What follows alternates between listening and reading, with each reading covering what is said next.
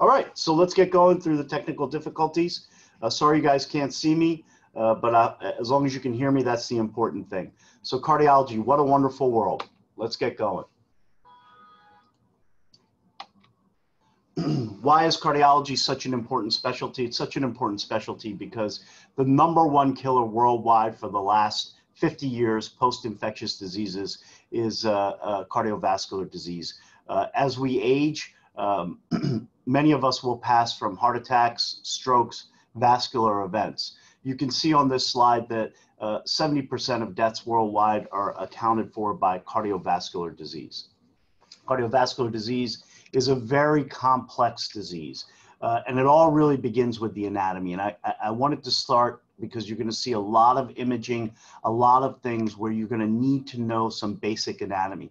And the anatomy of the heart, although it's complex, is pretty simple. If you look at the screen on the image on the left, where you have a blue and red portions of the heart really has 4 chambers. It has a right atrium, it has a right ventricle, it has a left atrium, and a left ventricle. And so anytime you see the blue areas, that's where unoxygenated blood from your body is returning to the heart. So it initially returns from these 2 big veins, basically tubes, the inferior vena cava, which brings blood from below the heart back to the heart, and the superior vena cava, which brings blood that's above the heart to the heart. It goes to the right atrium, which then takes it into the right ventricle. The atriums are the catching chambers of the heart. The ventricles are the pumping chambers of the heart. So we have 2 atria and 2 ventricles. The right ventricle squeezes and sends the blood into the pulmonary artery, and that goes to the lungs. And the lungs' one sole function is to oxygenate blood and return it back to the heart so the heart can then pump it to the body. So you'll see that it says left atrium. Everything where that's red, that means the blood has oxygen in it. So when we actually see blood that is bright red, arterial blood is bright red because it's got oxygen in it. When we take venous blood, like if you get an IV, that blood is much darker red. And that's because it doesn't have oxygen in it. So the blood comes back into the left atrium. From the lungs, it comes into the left atrium. It goes into the left ventricle, which is the main pumping chamber of your heart. And then it goes into that big red tube called the aorta. The aorta is the main vascular highway to your body. It takes oxygenated blood from the left ventricle and gives it to all of your organs. This image on the right-hand side basically shows you the first arteries to get the oxygenated blood are the heart's own arteries. They're coronary arteries. And these arteries are really broken up into 3 arteries. There's one in the front called the left anterior descending that supplies the front of the heart. And you've got one on the left, which is the circumflex artery, and then the right coronary artery, which obviously does the right. The right coronary artery goes to the right, but it really goes to the bottom of the heart. And if I had my arrows, you would have been able to see it a little bit better, but you can follow it down where it says distal right coronary artery, and it kind of goes down. That is where the bottom of the heart is. So when all of you want to become cardiologists, it all begins with this. And in fact, all of medicine begins with this. It is taking a history and physical. When we go to the doctor talks to us. They ask us, how are you feeling? What are you feeling? When did you get these symptoms? And then they examine you. They take their stethoscope and they examine you. And you'll see the 2 cartoons there. I like the one on the right because it's probably more appropriate for this generation where I already diagnosed myself on the internet. I'm only here for a second opinion. I see that all the time. But the key thing here that I learned in my training is listen to the patient. The patient always tells you the diagnosis. Oftentimes people come in and they want this test and that test. The best test is listen to the patient. They will always tell you what the diagnosis is. Listen to them with your ears and also listen to them with your stethoscope, and you will have a pretty good sense of what is exactly going on. Cardiovascular disease. Cardiovascular disease is a big, big spectrum of disease. So what are the different things that cardiologists treat? You've got hypertension, which is high blood pressure, Coronary artery disease, narrowing of the arteries that feed the heart muscle. Remember those arteries I showed you, which were the first arteries that came off of the aorta, where you've had the left anterior descending the front of the heart, the circumflex, which was on the left side of the heart, and the right coronary artery. Those arteries, if they get disease by narrowing, and we'll talk about that. Heart failure, the inability of a heart muscle to pump or relax effectively. When you have a heart attack, it's because you've had coronary artery disease where you've had a blockage and the heart muscle has gotten damaged because it has not gotten enough blood to it. That portion of the heart can no longer squeeze. When it can no longer squeeze, that's what we call heart failure. Arrhythmias are electrical abnormalities within the heart, abnormal heart rates, abnormal rhythms. So the heart is not only a pumping chamber, but it is an electrical organ. In order for the heart to pump, it must receive inherent, innate electrical impulses that make the heart muscle function squeeze. Congenital heart disease, that's the disease that you're born with, right? You're either born with a normal heart, and sometimes people are not born with normal hearts where as they were in utero, as they were being formed pre-birth, the structure of the heart became abnormal. And it used to be 30, 40 years ago, many of those children died. And now with surgery and medicines and support and some of the procedures we can do, a lot of those children live, and then they live into adulthood where we continue to follow them and treat them for adult congenital disease. Peripheral vascular disease. So you've got arteries everywhere. You don't just have arteries in your heart arteries, you have arteries everywhere. The aorta gives off lots and lots of different arteries. Any disease of those arteries, the aorta itself, the leg arteries, the kidney arteries, liver arteries, that's all peripheral vascular disease. So you can see there's a huge spectrum of diseases that cardiologists treat, and that's why it's such a wonderful world, because you're never, ever bored. The most common of all these diseases is coronary artery disease. That's what kills most people as they age. So what is coronary artery disease? You see that first circle? That's the artery in cross-section, kind of cut as a hose. And you see that the white represents the blood flow. There's lots of blood flow going through that. You have a little bit of plaque between 6 o'clock and 8 o'clock. As we progress with age and some of our lifestyle and our risk factors, which we will review next, you get more plaque. As that plaque becomes more and more, you either block the artery significantly to the point where it gets 100% blocked, or, and this is more common, where you only have a 30 or 50% blockage in the heart artery, but it suddenly explodes, it ruptures, it becomes unstable. And once it becomes unstable, you can get a blood clot that forms in the artery. The artery does not care what's blocking it, whether it's plaque that's blocking it or a fresh blood clot. That is how you get a heart attack. No blood flow goes to the heart muscle. When no blood flow goes to the heart muscle, what happens is damage to the heart muscle, which is at times fatal, but at times, if you treat it properly, you can reverse the damage or prevent the damage from happening. So how do we get coronary artery disease? This is an incredibly important public health slide for everybody listening to this. You have modifiable risk factors and you have non-modifiable risk factors. And as we learn more, we are learning that there are emerging risk factors and markers. So the modifiable risk factors are the most important because you can do something about them. High blood pressure. As we age, our arteries get stiffer. High blood pressure is directly related to your salt intake and your aerobic exercise ability. Abnormal cholesterol levels. That's related to two things: what you eat and what your genetic predisposition to processing cholesterol is.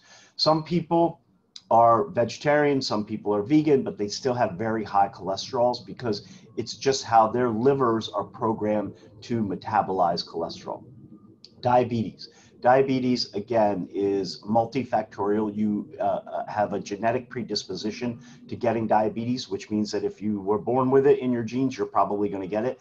But the most common form of diabetes is type 2 diabetes, where your lifestyle, obesity, eating too many carbs, no physical activity, you will slip into type 2 diabetes. And it has the same cardiovascular effects as type 1 diabetes. Cigarette smoking, that is actually the most modifiable of all risk factors. That is completely willful, and the United States of America has done an amazing job with public health of decreasing cigarette smoking. If you smoke, you will get heart disease, you will get vascular disease, and you will get lung disease, and the worst lung disease of all is lung cancer. So don't smoke. Obesity and physical inactivity, obviously all of the things that I just talked about. If you're obese and you are not physically active, aerobically physically active, running, swimming, biking, you're going to get diabetes, you're going to get high blood pressure. All of that will contribute to your progression of cardiovascular disease. Then there are other non-modifiable risk factors. If you come from a family where there's a lot of heart disease, there's nothing you can do about that, right? Those are a genetic predisposition. Age, we all age. Male versus female gender, and I think this is important. I'm going to take a little bit of time to talk about women's heart disease, just so you understand that there is a difference between genders as well as with different ethnicities. So this is the most complex slide you're going to see from me, and I think it's a really important slide. See where it says at the top, increased peritoneal fat? That's a fancy way of saying that you got a gut, a beer belly. So how do you get that? Well, you get that really because of genetics and your environment. And environment is diet and lifestyle. So what does that increased peritoneal or belly fat do? Belly fat causes streaks in your liver, fatty streaks. Those fatty streaks make your body go into something called a metabolic syndrome. That means your blood pressures go higher. That means your blood sugars, pre-diabetes or diabetes, starts happening, and your cholesterol levels get elevated. All three of those things are fuel to the fire for developing coronary artery disease. And those are the blockages we're talking about. So you can't do anything about your genetics, but you can do a lot about your environment as far as diet and exercise go, and do not smoke. This is another complex slide, but it's a very powerful slide. The only thing I want you guys to look at is the percent reductions in event rates in stroke, heart failure, and non-fatal myocardial infarction. MI is a heart attack, myocardial infarction. So if you just take a patient and decrease their blood pressure from 160 to 150, you're going to have a 19% decrease in stroke, a 12% decrease in heart failure, and a 12% decrease in heart attack, myocardial infarction. I always say this to my patients because they don't understand that listening and doing and living the right life really has huge impacts on major vascular events like strokes and heart attacks. Women's heart disease. I alluded to this earlier. We have learned probably over the last 20 years that there is significant difference between gender and races with cardiovascular disease. And I love these slides because they came from my director of women's heart disease, because they basically show you men and women do think differently. And if you look at that slide on the graphic on the bottom right, that is sociologically how women prioritize their lives. Themselves last, their husbands second to last, their pets. That's funny, the pet is more than the husband. Home, work, parents, and then their children are always the most important. But that's important because women don't necessarily prioritize their health and themselves first. Why is that important? If you look before 2000, women were having heart disease as well. They were having strokes, they were having heart attacks, but their event rates, their deaths were much higher than men. And that was primarily because we as cardiologists, in most of our studies, were on males, number one. Number two, women's symptoms present very differently than men. So what I learned in medical school in my textbook of somebody feeling like an elephant was stepping on their chest, pressure on their chest, they called chest pain.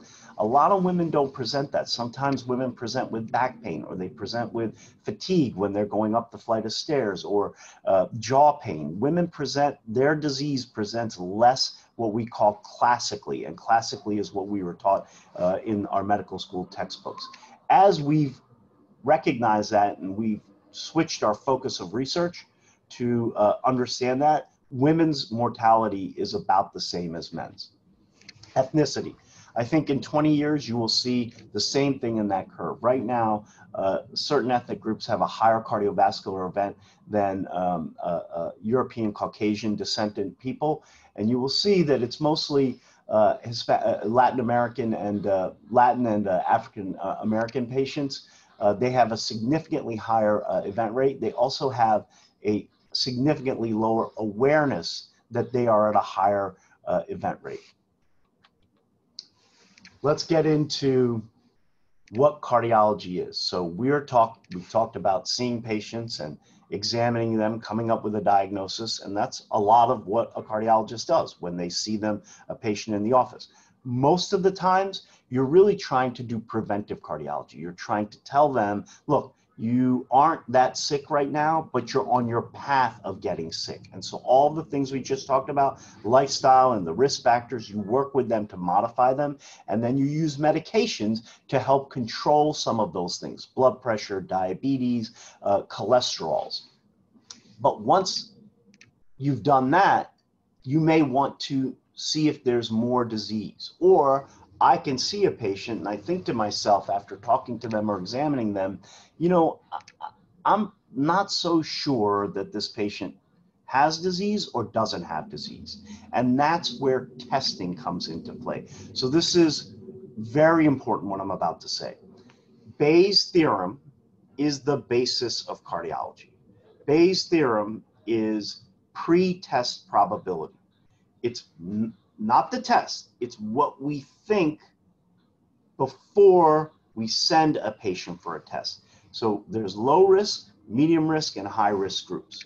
So if I take a bunch of 16-year-old high school students that are on the track team and look for cardiovascular disease, blockages, plaque, high blood pressure, I'm not going to find it because that's a group that's very, very low risk. So I'm not going to order a lot of testing there. If I have a patient in my critical care unit that is having a heart attack, they're having chest pain, they're really, really sick, I'm not ordering many tests because I already know what they have. I know the diagnosis, so the testing is not going to help me.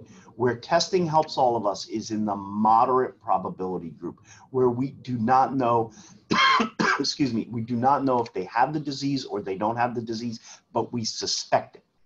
So the most common test for figuring out if you have coronary artery disease is a nuclear stress test. You've seen, I'm sure people have heard stress tests. Let me tell you what these things are. So what we do in a nuclear stress test is we put a patient on a treadmill, and you can see that treadmill and see how that treadmill is on an incline. Every 3 minutes, it gets a little bit faster and a little bit higher. And the treadmill exercise capacity is so predictive of outcome with patients without anything else, without any EKG, without any images, just how long a patient can go on that treadmill. We can tell, are these patients at high risk for cardiovascular event or are they at low risk for cardiovascular event? But the stress test starts with that, and then they go under this camera. And you can see where it says gamma camera there. It's just a camera that goes around them. And what we do is, in their veins, we put a tracer, a nuclear tracer. And on the right, that's the images. And so what you will see on the top versus the bottom is what the images look like during exercise and then at rest. And then we compare them.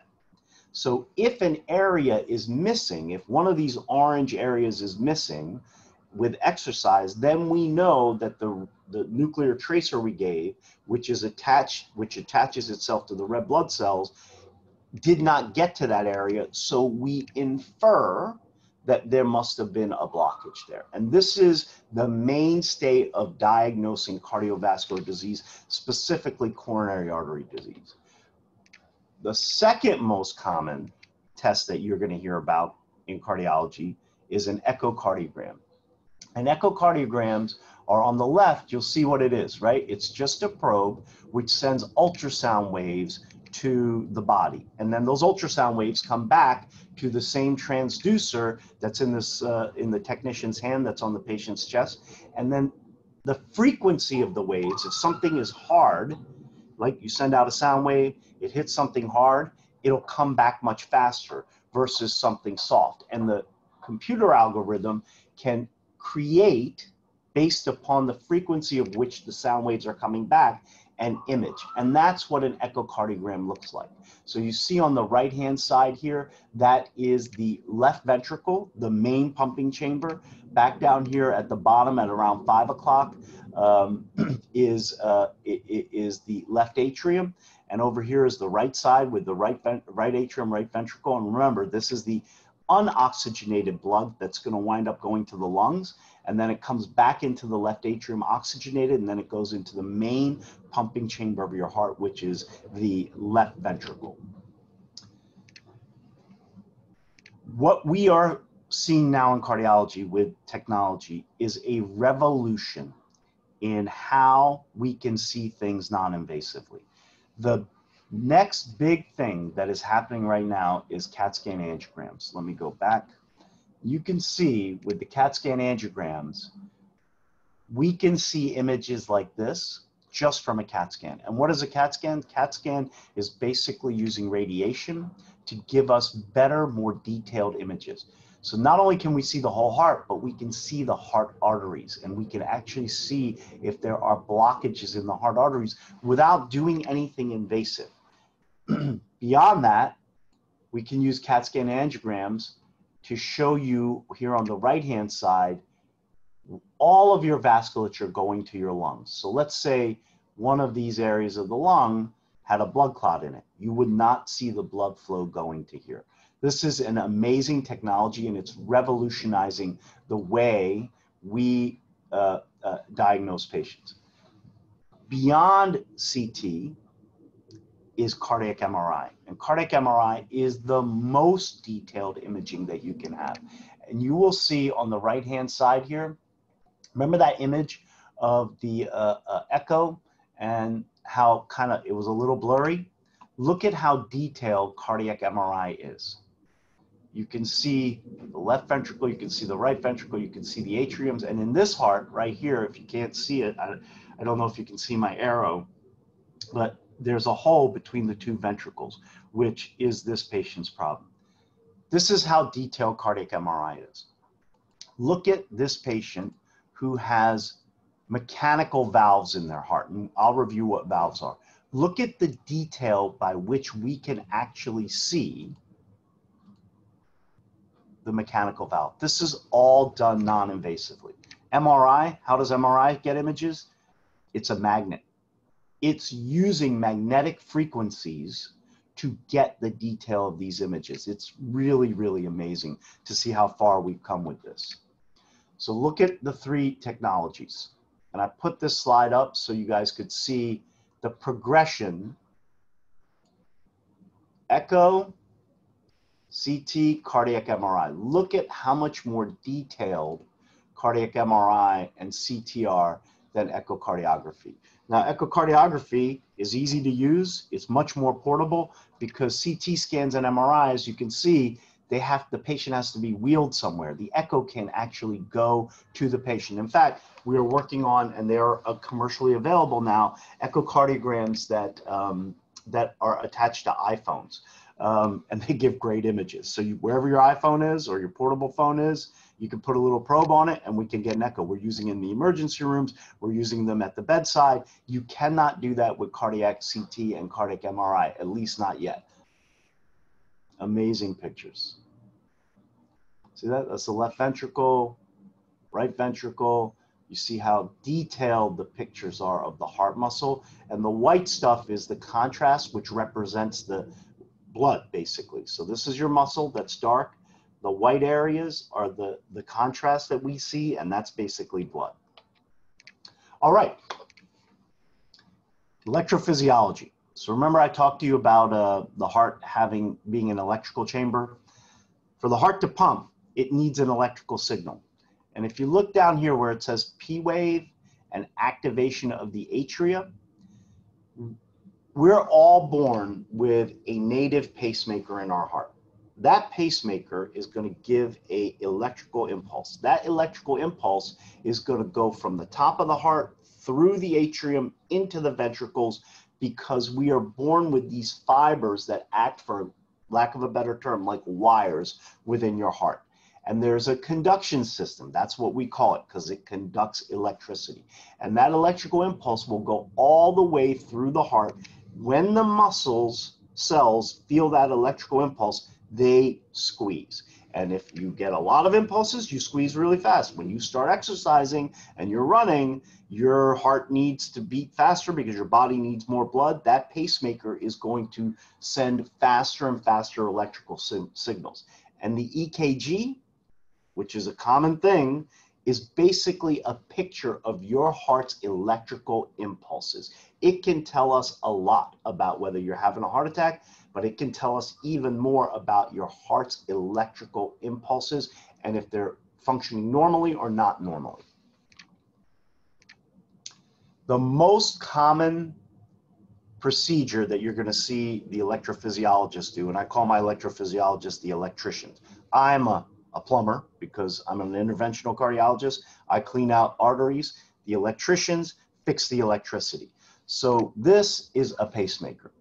So what you see here on the left-hand side where you see the EKG and the heart image, you will see that the electrical impulses here are stopping at the atrium level. So they're not able to go all the way down to the ventricle. So the ventricle, if it doesn't feel the electrical impulse, it will not squeeze. And if it does not squeeze, well, that's a heart that's not pumping, and that's not a good thing, and that's not going to be a good event. So what they do is they put this thing in the middle, that is a pacemaker. And that, the silver thing in the middle, sends out electricity. It sends out electricity into these wires that go into the heart muscle. And so the cartoon on the right shows you how the electricians do it. They put this pacemaker just under your skin, but then they put the wires into your veins that come all the way into the heart, and those wires then touch the heart muscle itself. So the electricity that's generated by the actual pacemaker, the thing that's in white in that cartoon, travels down those wires and hits the electrical cells and the muscles of the heart, and that causes them to squeeze. The heart muscle is just looking for electrical impulses. If it sees the electrical impulse, it will squeeze. So when a patient can't give it to themselves, we give pacemakers. Cardiac intervention. So this is what I do, and you're going to have a whole lecture on this, but I have to show you a little bit more because I'm a plumber. So cardiac intervention, we use it to treat blocked arteries. I showed you this before, right? This is an artery, it's getting blocked, it's got a lot of plaque in it, or there's a blood clot in it. The patient's having no flow to their heart muscle. So the first thing that we do in this room, you can see here on the left-hand side, that's the procedure room. And really, what it is just a fancy X-ray. So I get to watch how the blood travels down the heart arteries, a fancy moving X-ray. And when I see a blockage, I take a hair-thin wire, hair thin, and it traverses. I take it down all the arteries, I figure out the pathway, get it safely to where I need it to go past the blockage. And then it becomes a train track. The wire is the track, and everything I put on that train track, that wire, is what I will need to get to the blockage. So I've gone through the blockage with laying my track, that's the wire, and then what I do is I take a balloon, usually, and there are other things I can use like lasers and all kinds of devices to suck out plaque, destroy plaque, vaporize plaque, clot. I do that, and then I place a stent. And you've heard that term your whole life. This is what a stent looks like. Look at that on that finger. So stents are very, very thin and small metal tubes that initially are put on a balloon, so they're crimped down. And then if you look at that graphic, that cartoon on the right, if you look at number 4, we inflate that balloon. Actually, look at number 3.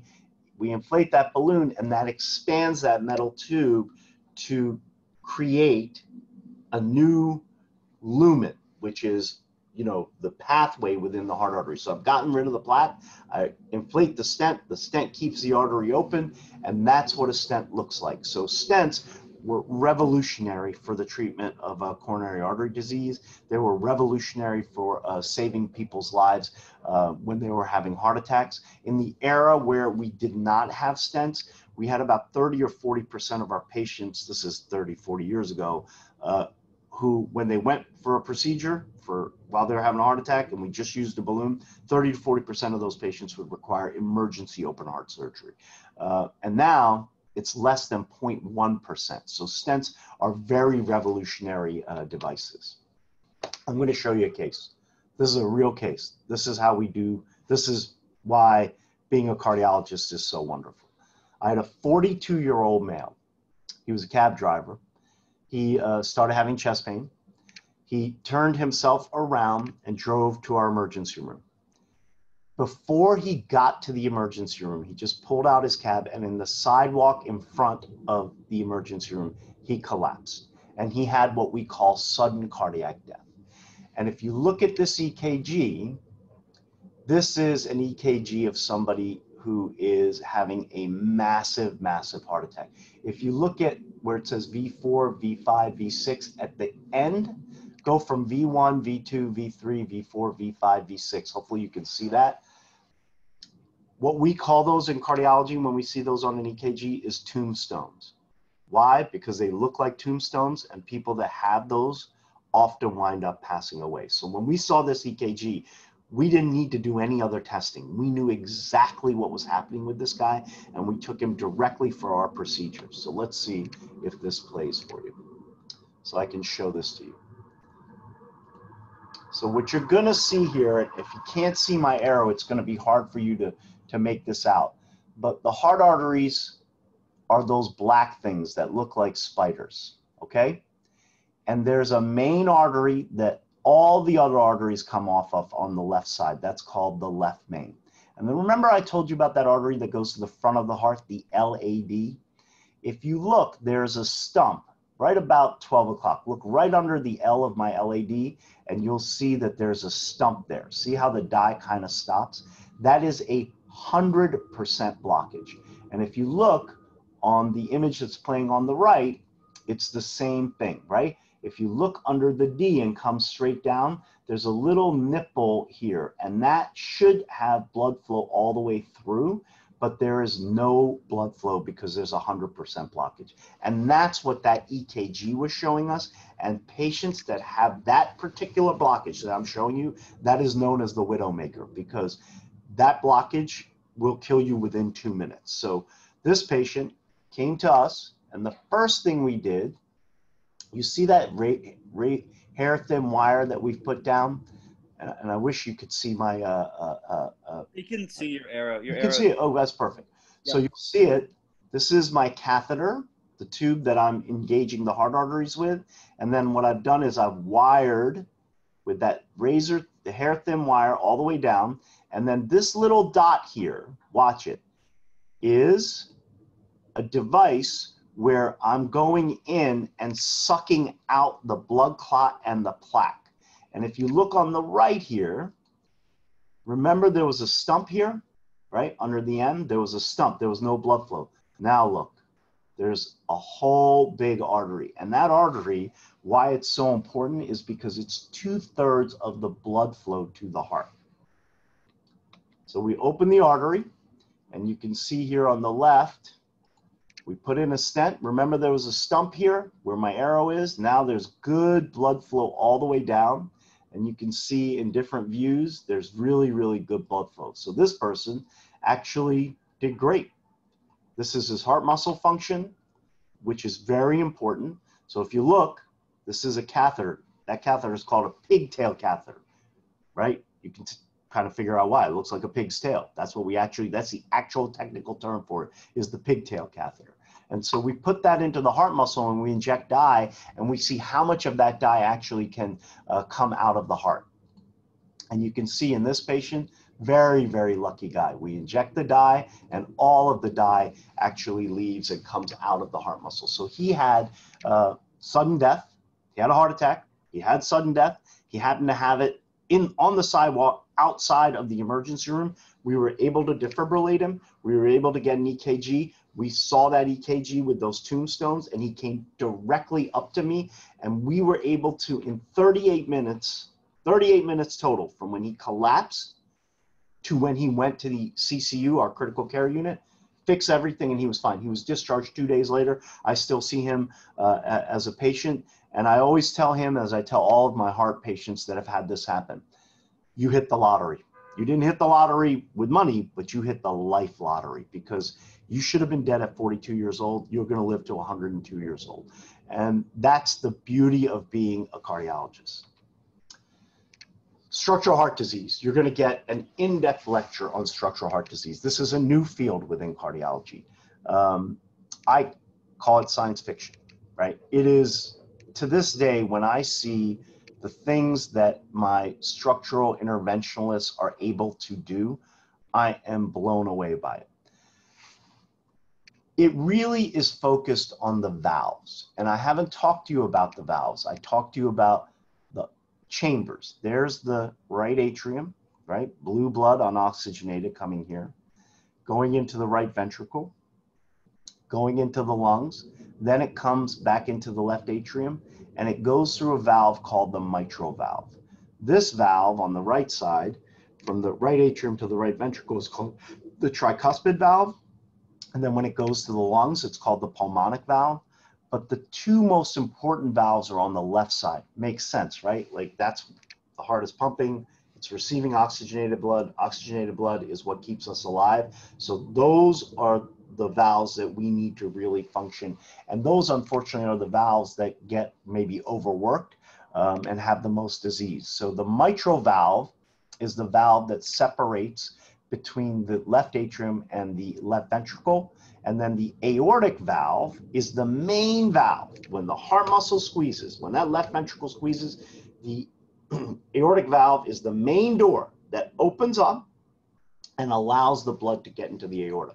So the most common problem with the aortic valve is that it gets calcified or it gets stuck and it cannot open. So now you have a heart muscle that's trying very, very hard to squeeze oxygenated blood out, but the door is stuck. It's not opening. So a lot of the blood can't get out, and the heart muscle will begin to fail because it's trying so hard on every single beat to try and get past this stuck valve. That disease is known as aortic stenosis. Aortic stenosis, 10 years ago, it's a disease of aging. So as we all age, some of us will get aortic stenosis. As we're all living longer, we're seeing more and more patients get aortic stenosis in their 70s, in their 80s, in their 90s. Even my 100-plus-year-olds have this. As patients got older, the old treatment for this was open heart surgery. And open heart surgery is a wonderful, wonderful treatment option, but as you get older, many of the patients can't tolerate the surgery itself. They're too frail, they're too sick, their lungs are not good, their kidneys are not good. So just trying to do the surgery to fix the aortic valve, they would have died going into the surgery. So we developed something called a TAVR, which has been revolutionary. In the trial that was done, it showed a 40% improvement in death rates for patients that were elderly and had aortic stenosis. 10 years ago, we would look at our elderly patients that had this, that were not good candidates for open heart surgery, and we would basically say, you have whatever days you have left, try and enjoy them. You're gonna have episodes where you're having chest pain, where you're passing out, where you're developing fluid on your lungs. And it was a sad conversation because their brains were fine. They still wanted to live great lives. They wanted to hang out with their grandchildren. They wanted to go play golf or tennis or swim, but their bodies wouldn't let them. Now with TAVR, what we do, remember how I told you we had a balloon with a stent on it? We just have a new valve on the balloon. And so we cross over the aortic valve and we inflate a balloon that has a new valve crimped onto the balloon. So once we inflate it, we pin up your old God-given disease valve, and once we pull the balloon down, a new valve pops up, and starts functioning. It has been a revolutionary treatment for cardiology, and it's been a godsend for many of our elderly patients who had aortic stenosis. They go back and they start, living completely normal and healthy lives. The next big valve that we're working on is the mitral valve. So the mitral valve is a more difficult valve to treat than the aortic valve. Luckily, it doesn't have as much disease as the aortic valve, but the same scenario would happen with the mitral valve. We would have valves that either blocked up, or more likely with the mitral valve, they would start to leak. And once they leak, when the left ventricle would pump new blood, that blood that it received from the left atrium, not only would that blood go out into the aorta where it was supposed to go through the aortic valve, because the mitral valve was leaking, the blood would leak back into the left atrium. Now the left atrium is getting blood from the heart, from the lungs, oxygenated blood, and it's getting blood back from the left ventricle. The left atrium would get very large, and then the left ventricle would get large. It was doing double the work, and the heart muscle is just a motor. It can get overworked and overburdened, and it will fail. So what we've been able to do now is, without doing open heart surgery, with a procedure, put a catheter through the catheter, fix this valve by putting clips so it doesn't leak. And we just started this here at Lenox Hill. We're actually doing transcatheter replacement, just like we did with the TAVR, where we inflate the balloon and a new valve shows up. We're doing that in the mitral position. In 10 years, all of this is going to be the mainstay of therapy for valvular disease. And again, it is a godsend for our elderly patients for both length of life, but most importantly, quality of life. Heart failure. You've heard me say that multiple times. I'm sure many of you have heard the term heart failure. Heart failure is the most common diagnosis in the United States of America. So what is heart failure? Heart failure is what this slide is showing you on the left. This is a normal heart muscle in size. Once a heart muscle gets damaged, most likely from a blockage that didn't let blood flow go there, or it could be from valvular disease, or it could be from the electrical system going haywire. There are lots of ways a heart muscle can get abnormal. But what it means is it's gotten large. Right? You can see that the dotted outline, that's what a normal heart diameter or dimension should be. And you can see what this actually looks like. It's much bigger. And once a heart gets big and swollen, it cannot pump effectively. When a heart doesn't pump effectively, what happens in the body is that you'll see in this cartoon, the patient's legs start to swell. So one of the first signs that we see of heart failure is swelling of the ankles and the legs, because the blood is pooling because of gravity to the lowest point. And as that blood and that fluid continues to creep up the body from the legs up into the belly, eventually it will get into the lungs. And so now you've got a lot of fluid inside the lung tissue. And once you have fluid in the lung tissue, the lungs can no longer effectively give oxygen to the unoxygenated blood, and that is heart failure. So patients feel very short of breath. There are many things we've done in heart failure to really revolutionize it. Medications are amazing. They oftentimes can show heart muscle function improvement. It makes people feel better, but some people, even with medications, progress. And what we're starting to do now, obviously the ultimate treatment is heart transplantation. Heart transplantation has a lot of issues. The biggest issue with heart transplantation is the availability of a heart. There are a lot of people with heart failure that need hearts, and there are not that many hearts that become available. So we are starting to develop and use these things called LVADs. They're not a fully artificial heart, but if you can see this, what we do is we implant a motor right in the middle there, okay? So a weakened heart muscle can't pump. So we just collect the blood from the left ventricle, we put it into the motor, and that goes right out into the aorta. So the motor actually functions as the pump to getting oxygenated blood out to the body. We're using these, we used to use these as bridges, meaning we keep you alive with this for as long as we can until a heart becomes available.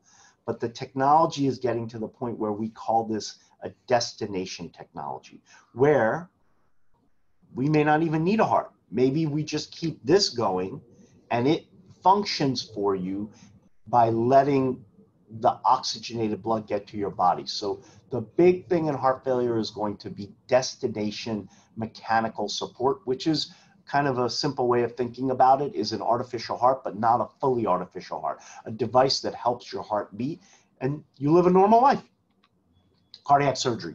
This will be my last slide and I'll leave time open for questions. Cardiac surgery, and you're going to get a really, really detailed lecture on this. This is basically open heart surgery. So what do we do in open heart surgery? We take the sternum, your chest bone, it gets cut, we expose it, and we see the heart, okay? And we can either fix the valves by replacing a valve, repairing a valve. Most commonly, what we do is take bypasses. And you guys have heard of this, right? Single bypass, double bypass, triple bypass, quadruple bypass. Remember those arteries I showed you? The artery to the front, the LAD, the artery to the left side of the heart, the circumflex, and the artery to the right side of the heart, right coronary artery. They can get blockages. Sometimes those blockages are so advanced, so severe that I can't get through them. I cannot put my wire through them. I cannot put my stent through them, or it's just not safe. Or we've learned that doing lots of stents in some patients is not as good as doing open heart surgery long term. So there are many different criteria that come into whether we do a stent or we do open heart surgery. But when we do open heart surgery for those blockages, all we're doing, this is why they call it a bypass. Imagine that the blockage is at the front part of the artery on the front of the heart, the LAD. You take one of your other arteries, the lima, or you take a vein and you connect it to the aorta and you bypass that proximal LAD blockage with this tube that goes past it. So now it's like a road. There's a blockage in the road. They create a detour around it. That detour is the bypass. And how many you do is whether you do a single, double, triple, or quadruple. Cardiac surgery is evolving. You can imagine if you cut your chest bone and you have your ribs kind of spread apart, is very traumatic to the patient. The recovery, the pain, what we call the morbidity, can be a solid 4 to 8 weeks for recovery. Cardiac surgery now is starting to do minimally invasive surgeries, and you can see that in the cartoon for the minimally invasive. We are able to now cut no bones. There will be no bones that are cut. We can go in between the ribs, use the robot, go in and do our bypasses with the robot. The recovery on this, I've had amazing recoveries from patients on this. 3 to 5 days, 2 weeks at the maximum, and they do great. So even cardiac surgery is evolving significantly. So I went through a lot of stuff with you guys. I've left about 10 minutes for you to ask me questions. Thank you very much, and let's have questions. Can you see the chat function on Zoom right now? Let me see. Should I end the show? Yeah, end screen sharing.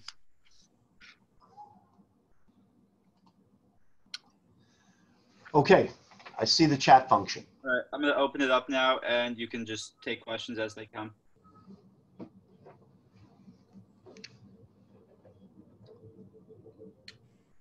All right, hold on. Let me.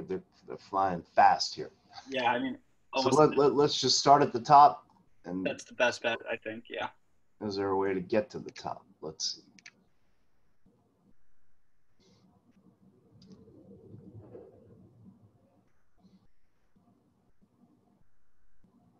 Okay.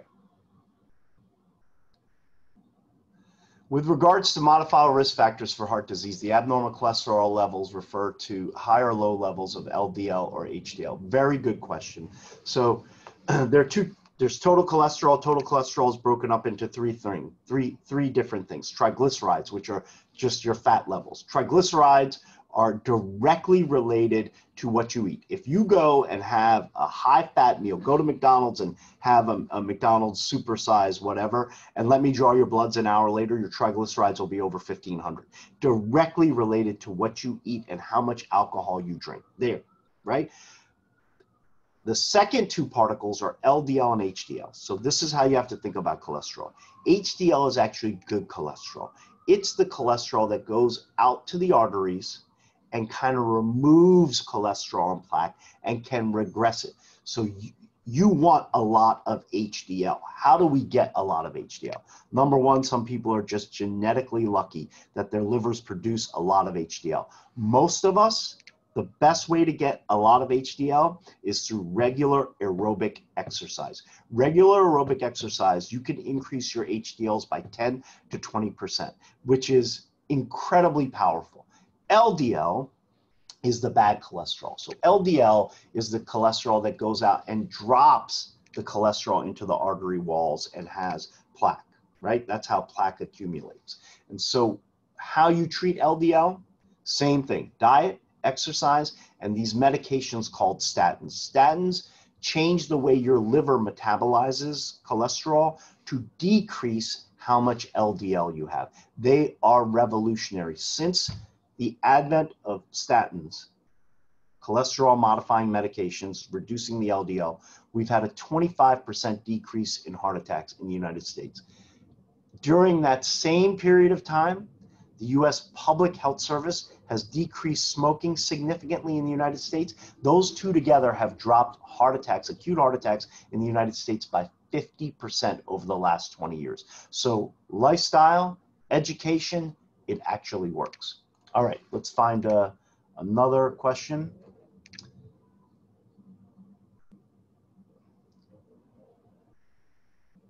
All right, here's another one that goes along with what we were just talking about. To what extent would a vegan plant-based diet help prevent heart disease? Vegan plant-based diets, no question, are one of the big things that you can do for your lifestyle. You know, we always tell our patients that the only studies, the multiple studies that have shown that the true Mediterranean diet, which means one serving of red meat in 30 days, lots of fishes, a little bit of chicken, lots of vegetables. In every diet study that's ever been done, the true Mediterranean diet has actually improved life expectancy. So we know that the true Mediterranean diet works. There's a lot of data that plant and vegan diets do the same thing. Some studies show that you may actually be able to regress your plaque from that. All right, let's keep going.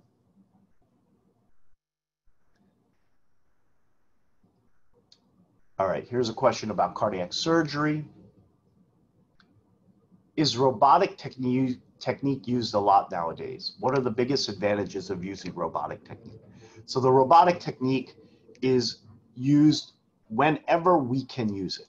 Some patients, because of their body size or where their blockages are, we cannot use the robot. We cannot get there. You often see this in very obese patients. Sometimes people have really, really bad lungs, and that prevents us from being able to use the robot. So we want to try and use the robot as much as we can, and the advantage is because it is less traumatic and the morbidity is significantly less, so patients recover much faster. All right, let's see what else we have here. How often might artificial valves and bypasses require maintenance? Another very good question. So coronary artery disease, anything that we do, we are stamping out a fire, but the entire forest is on fire. The patient with medication and lifestyle has to learn to put out the forest fire. So when we put out, stamping out the fire, sometimes it does come back. Bypass surgeries can last 7 to 10 years. I've had some bypass surgeries last 50 years. Again, it's very individual. Valvular disease, usually when we put in an aortic valve, that thing is good for 20 years. When we repair a mitral valve, that's good for the rest of your life. So each surgery we do, each person, it can be individual, but all cardiovascular disease is a chronic disease, right? That forest fire is continuing to go on, and the patient has to put out the forest fire. When there are fires that rage, you come to the cardiologist, the cardiac surgeons, we stamp those out, but the entire forest fire is raging. Okay, let's find another one.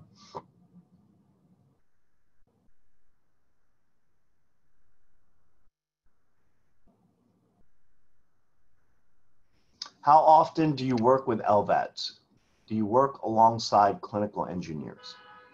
So that's that left ventricular assist device we talked about with patients that have heart failure, the destination. Sometimes we use it as a bridge. LVADs are, they're revolutionary, and we're using them all the time in our transplant centers.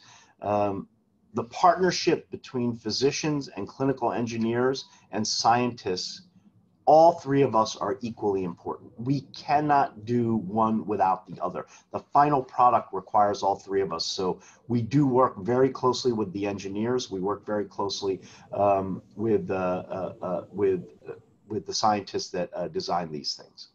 Maybe I'll do one or two more. Josh, you think that's okay? Yep, that would work. You got like 3 more minutes left. Okay. What symptoms are usually present in identifying heart disease? Excellent question, very practical question. So most of the times, heart disease presents based upon what the disease is. Let's say it's high blood pressure.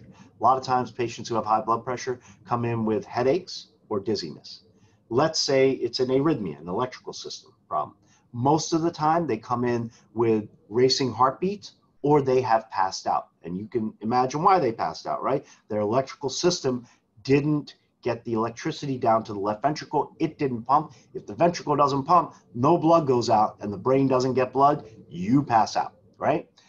Patients who have coronary artery disease, they often present with chest pain. And that chest pain can be pressure in the chest. It can be shortness of breath. I had a patient yesterday who said to me, I'm just suddenly getting short of breath when I'm just sitting here. Or when I walk to the bathroom and come back, I'm getting short of breath. No chest pain. If you asked him, are you having chest pain? He would say, absolutely not. He'd say, I'm just getting short of breath. Even when I'm just sitting here, it comes, then it goes. He had a 95% blockage of the artery to the front of his heart. As I was fixing it and I ballooned the blockage, I'm going to stop some flow from going into the artery. He looked at me and he said, I'm having that shortness of breath now. And so symptoms of coronary artery disease are variable. The most common are chest pain, shortness of breath, fatigue with exertion. Patients will often say, you know, I used to be able to walk down to my neighborhood, whatever, and I was fine.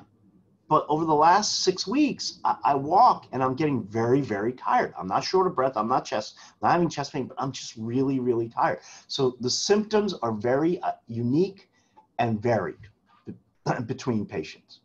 All right, I'll do one more.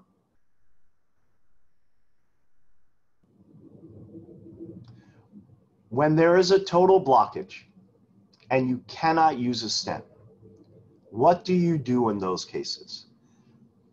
So that does happen. Sometimes people come to us and their blockages have been ignored for so long that they've become so hard and so complicated that no matter what I do to try and chisel through, and I have lots of devices that help me chisel through, little jackhammers, lasers, and there are probably, 1% of my cases that we try everything, and that nothing that we try actually works to get through. That's when we stop and we see if the patient is a good candidate for bypass surgery. But sometimes those patients aren't even good candidates for bypass surgery, and then we continue their treatment with medications. All right, I'll stop with that at 12 noon. Thank you guys very much, and I hope you enjoyed it. Verinder, thanks so much. Dr. Singh, that was fantastic. Hey, everyone. Anyone still around? We're going to go back in and just check in on Dr. Bookfar. We're actually done. The whole tumor's out. We're going to start closing, but I figured I would show you guys for a minute. what was going on. I'm just waiting for they're cleaning it up in there. I do have a reminder today at 4 p.m. We're doing Tumor Talk. This is a webinar that I do with Dr. Bukvar, and it's kind of a collaborative effort between the Journal of Neuro-Oncology and Lennox Hill Neurosurgery. And we discuss recent publications in the field of brain and spinal cord tumors. So if you're around at 4 p.m., sign in. These are not, mandatory in any way whatsoever. Today we're going to be discussing an innovative technique that's very much in the preliminary research phases for treating glioblastoma. And so it should be an interesting conversation. The access for Tumor Talk is actually in my Instagram. I posted it today. And then Josh, maybe you can post an actual link. All right, we're going back in here now. I linked the Lennox Hill Neurosurgery Instagram page on Facebook. It does, all right. So I'm gonna go to the video screen here. We're back in the OR. So like I said, we're pretty much complete here. We've kind of come circumferentially around the tumor. You guys can see on the screen. That's Dr. Bukvar operating right there. He's holding a bipolar cautery in one hand and a suction in the other hand. And they're just cleaning up some of the blood supply along the side of it where it was attached to the dura. Sorry, I'm trying to hold this steady in here. There we go. All right, and so totally freed up. That's the final portion of it there. So there's the meningioma. And that's it, it's out. So that's the entirety of the lesion, all right? Everything's out. We'll get some final hemostasis now. And, we'll end up we'll put a covering over the dura there, put the bone flap back on, and sew up the skin. It's gonna look like we were never there. So thanks so much for watching, everyone. Hopefully I'll see some of you at 4 p.m. today. All right, have a great afternoon, and we'll see you tomorrow morning also for the rest of you. Take care.